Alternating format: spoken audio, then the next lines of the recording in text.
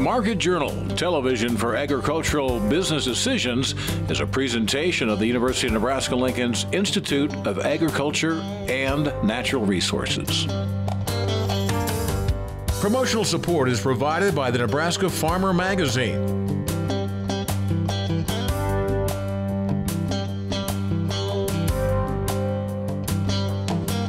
Hello everyone, I'm Troy Moling and thanks for joining us today on Market Journal. Lots to tell you about on this week's show. Beginning our broadcast, many cow-calf producers rely heavily on harvested forages in their year-round feeding program.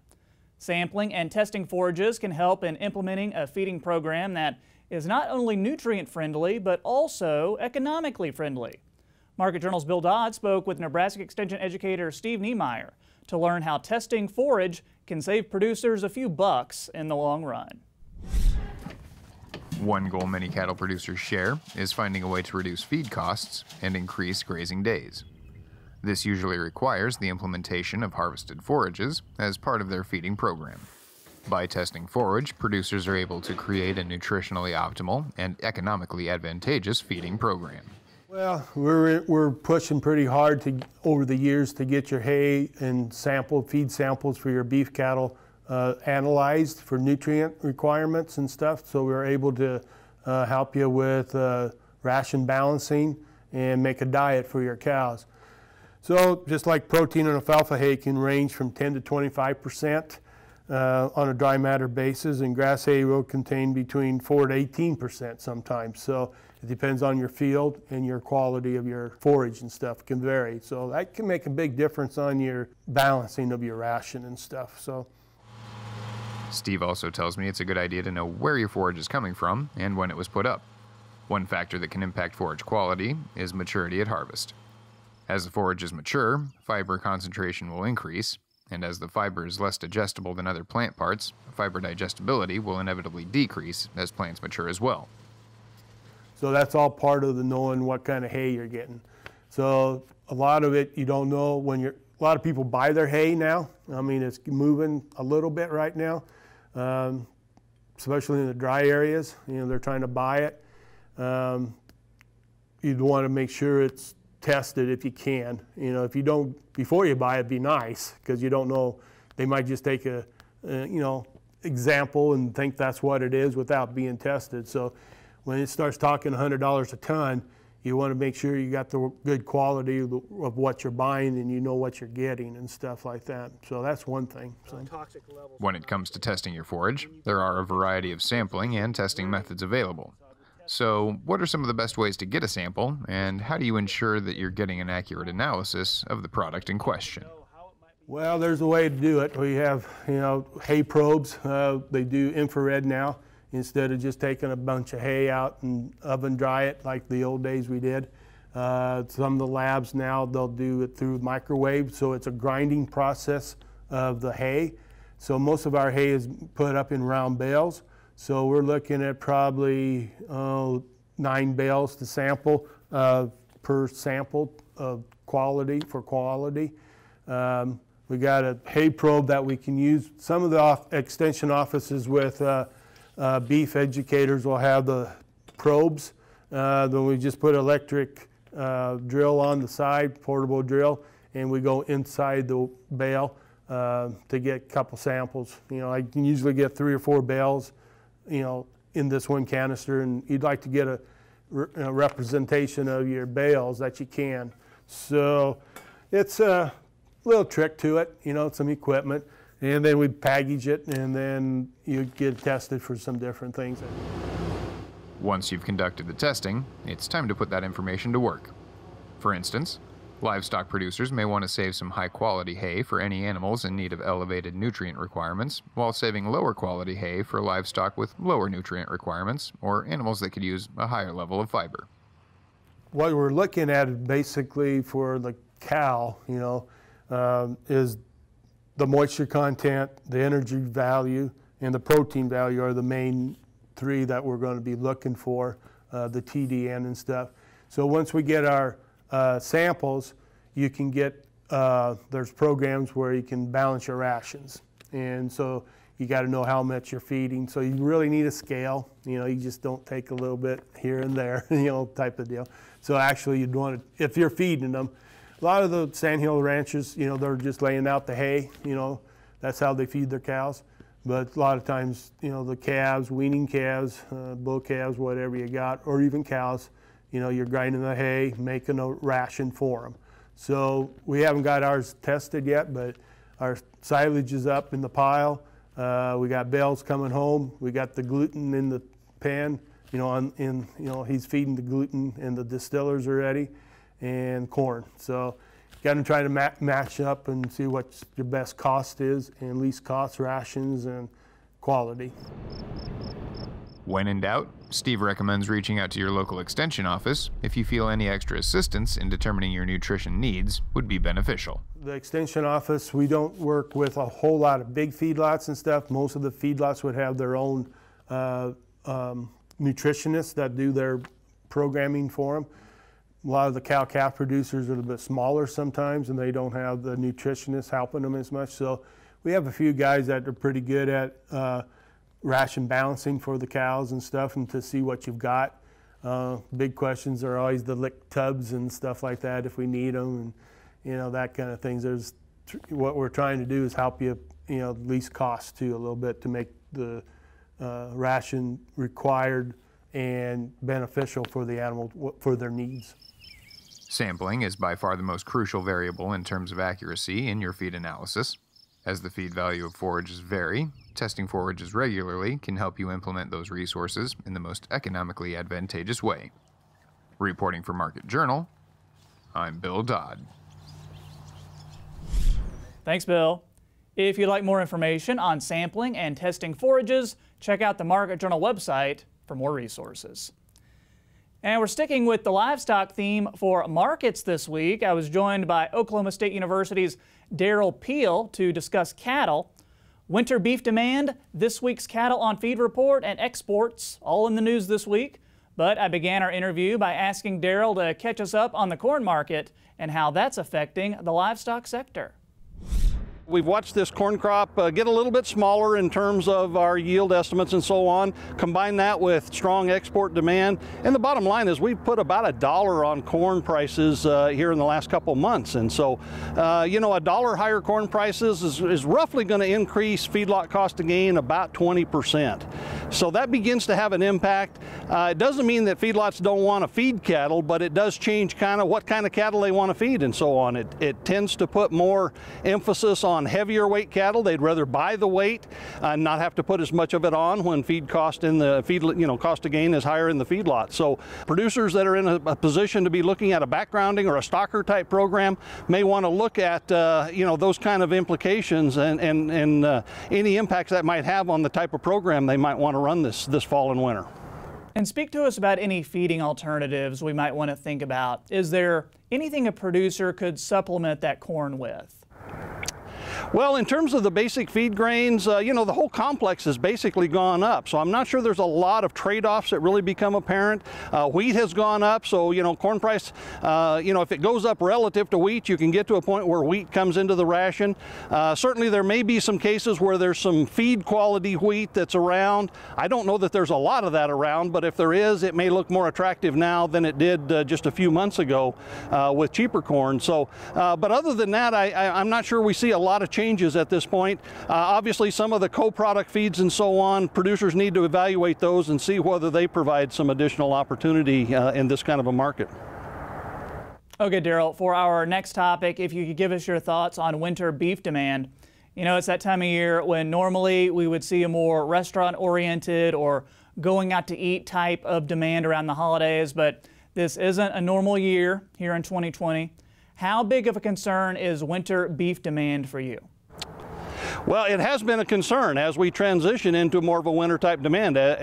We do tend to see more emphasis on food service and restaurant type demand, and obviously there's significant restrictions there and potential for even more restrictions in the coming weeks. And so, it's a little bit of a mixed bag. If you look at some of the wholesale beef cuts, things like ribeyes, which are very popular for Christmas and New Year's holidays, a lot of that buying typically gets done in November, and we've actually seen a fairly normal normal seasonal pattern. We've seen an increase in ribeye wholesale prices, and their prices are pretty close to where they were this time last year.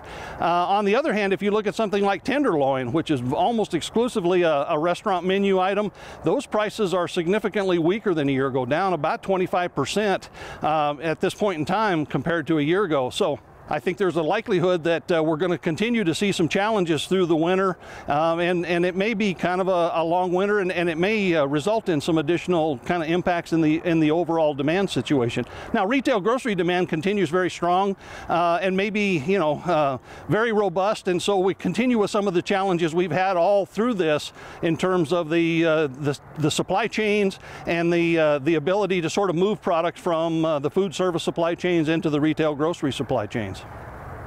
Okay, we talked about demand here at home. What about beef demand overseas and how that's impacting export markets?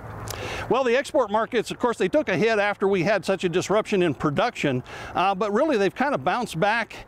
And in general, I think we're doing okay on the export side.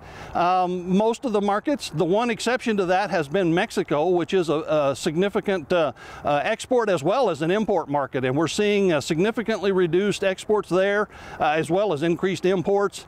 They're in a very serious economic recession in that country. But, our other major markets, Japan, South Korea, are holding pretty well, and we are exporting more beef to China. China's still a minor market for us at this point, but it has grown and set new records the last several months on a month-to-month basis in terms of the amount of beef that we're sending to China. So, with several more months ahead, with enough time, if this continues, it will grow to be one of our more significant markets. And Derrell, we're airing this interview right about the time the November cattle on feed report is released. Give us an idea of what you're going to be looking for with that report and some things the folks at home watching might want to pay attention to as well. Sure. The last several months we've had lots of ripple effects in many of our markets, and the cattle on feed has been no different. We've had dramatic volatility in both placements and marketings. Most recently, we've had 3 months of very strong placements, kind of making up in some sense for earlier reductions in placements. And as we go forward, we're expecting this November report to show reduced placements on a year-over-year basis.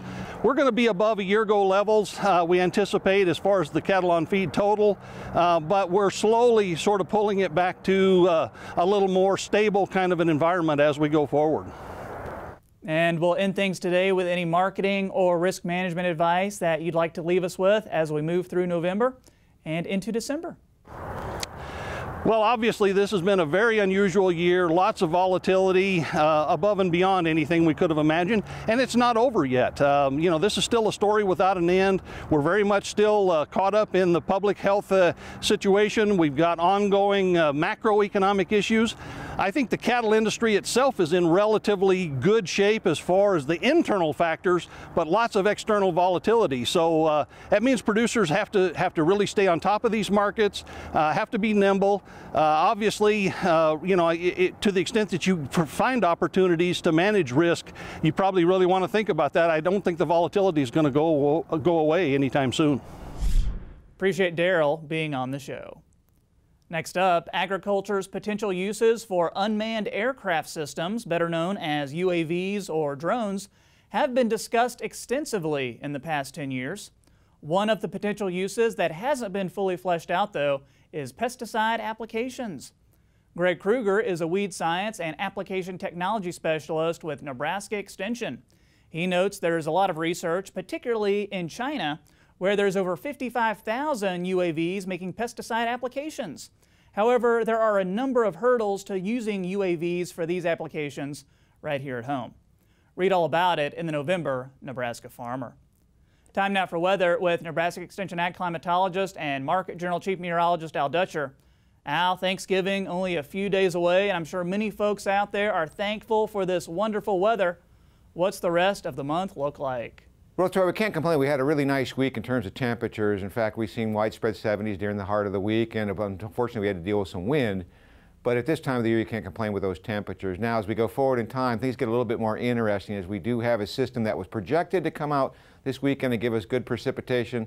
That held all the way through the middle of the week, and then the model started to diverge.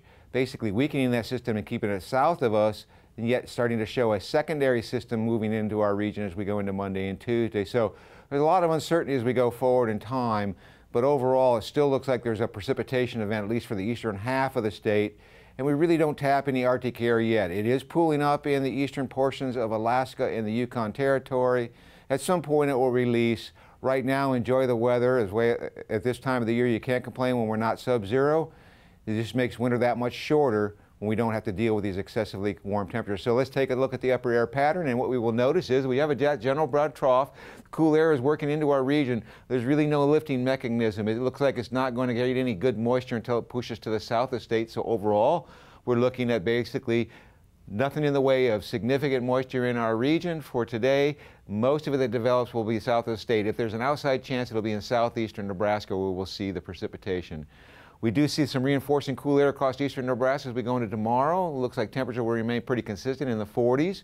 We're dealing with high pressure that's moving in. Nothing in the way of precipitation. Most of it remains to the south and east of us. That's where the most concentrated moisture will be for this system. But as we go into Monday, we start to see the second trough starting to develop to our west. And that's going to start to increase the flow at the surface. Low pressure develops to the southwest of us. It's going to bring moisture in at the surface. And we should start to see some precipitation breaking out during the morning hours. And this will expand toward the north and east as the day progresses. So that's by the time we get into Tuesday morning, this trough deepens just to the south and east of us, bringing a fairly good fetch of moisture up into the central corn belt. High pressure remains over the western United States and the southern plains. That moisture looks like it's going to really hit the eastern 1/3 of the state and points off to the east. The biggest question is how much do we get right now? Half to an inch is most likely in the heavier areas, but we start to see a zonal flow as we go into Wednesday. High pressure stays in control. We're going to warm back up slightly, back up into the 50s as the heavy precipitation moves off to our east.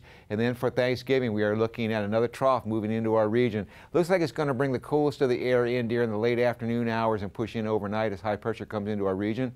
Doesn't look like there's any moisture to work with as the system to our east has robbed that moisture. So basically just a wind funnel passage. We're going to be cooling back down again, back into the 40s, unfortunately. And that will re-intensify as we get into Friday. The coolest of the air will be over the eastern half of the state during the first half of the day, and then the high pressure is going to build back in, and we see a warming trend, rather significant. In fact, if we looked at the 8 to 14 day forecast from next Thursday through the following Tuesday, which is Thanksgiving Day through the following Tuesday, above normal temperatures looks to be in the cards. And in terms of precipitation, a drier than normal precipitation pattern. I will, however, note that the GFS model from some standpoint is starting to push some energy in at the beginning of December across the southern plains, and cutting that off is cut off low and drifts it around. So this may change, but right now it does look like the second half of the Thanksgiving weekend is going to be dry and much more warmth than what we've seen earlier in the week. So overall, not a bad forecast once we get by the rain early next week. Thanks, Al. Next up, the latest USDA crop progress report shows 95% of Nebraska's winter wheat has emerged, with 39% of the crop rated good to excellent. To get a better idea of the crop status across the state and to discuss any potential challenges, we spoke with UNL's resident wheat expert, Stephen Baenziger, earlier this week at Havelock Research Farm in Lincoln. Well, what I would say is the Nebraska wheat crop is looking better than we deserve. The last report that I saw, I think there was 36% good, 3% excellent, which means roughly 40% of the crop is in good shape. I think the next big category was fair, which would be probably, I think, in the 40%. Not a lot of poor or very poor, that's the one you really worry about. A lot of things can happen if you get some moisture. Wheat is one tough crop, but to have at least 40% good to excellent and probably over 80% fair to excellent is still pretty good. Except for that one cold snap a few weeks back when we got some snow, overall fall has actually been fairly pleasant. So how does that set us up for what we could see in the spring with the winter wheat crop? Well, frankly, the cold snap I remember, I think, was relatively early. There was a good freeze relatively early in October, and that's wonderful. Because what that does is it kills some of the pests of wheat. So there's a small wasp called Hessian fly, which is a nasty pest, and as soon as you freeze, it kills it. And in fact, when the wheat germinates, it's resistant to it. And then if you have the freeze after it germinates, it's even perfect, it's even better. So that's really good. After that, it was warm, which allowed us to basically get in on time. A lot of the soybeans got out on time, so it meant that the soybeans came off, the wheat got in, and then it was mild, so you get really very good establishment before the winter. And that's really what counts. Any diseases that gave growers trouble last year that you think we could see down the line this year? Well, the main diseases that you worry about in the fall are all virus diseases. They would be wheat soil-borne mosaic virus. We have a lot of resistant cultivars, so that shouldn't be an issue. If you had a really late spring or late fall, you could get barley yellow dwarf. I think that freeze helps push back the aphid, so I don't expect a lot of that. And then you can also get a little bit of soil-borne mosaic virus, but again, I don't think we're going to have much of that. They'll all be coming in the spring. You may have seen in the November WASDE report how ending stocks are forecast to be down 15% from what they were last year. So when you couple that with where wheat prices are, does that play any part in how growers should be managing the crop? Well, I guess I'm not the one to ask a good economics question because I have trouble balancing my checkbook. But I think the rule of thumb would be if you're down in your wheat stocks, it means that there's less cushion so that you're not competing against last year's crop as much as you normally are. So to me, I would manage the wheat for where you think the price should be. And so, you know, if you think the price is relatively reasonable, and if you think that you could get a good price for protein, then you might want to watch your fertilizer pretty carefully, make sure you've got that. And we're learning a lot about fertilizer. Sulfur's helping a lot with nitrogen now because we don't have the air pollution that used to give us all the sulfur. So I would manage the crop, you know, I would watch the price, I would see which way you think it's going, you know, talk to your consultants, that kind of thing, get the best information you can, and then manage the crop to make it as profitable as you can. Any final recommendations for us? Well, what I would say is, you know, to me, this crop looks beautiful. You know, it's tillered out. The way I look at wheat is the savings account is the seed.